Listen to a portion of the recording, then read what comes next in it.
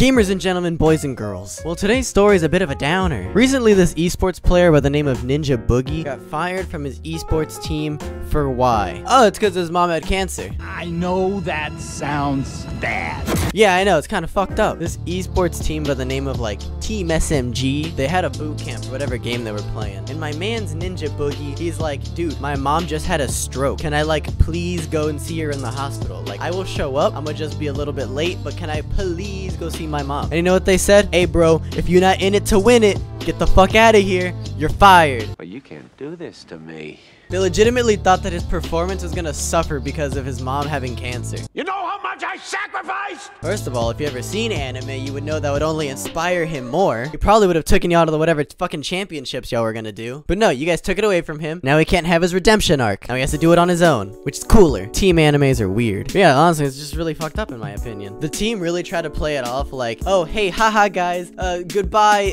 Ninjaboogie. It's cool. We're left on good terms. Like, we miss you. The Ninjaboogie was like, bro, just tell them. Just tell them the real reason. Like, why are you lying? Why are you saying that we left on good terms? Team SMG has been radio silent ever since this whole thing happened. Their whole system is the, if I just don't acknowledge it, hey baby, there's no controversy. And just from a business perspective, guys, like the Team SMG, like, well, I'm thinking like I really have to fire someone. Why not just fucking lie to the guy? Like, why tell him? Why tell him like, dude, it's because of this? Nah, man, just keep him on the payroll for another month, and then you let him go for some other reason. But don't do it because of the mom.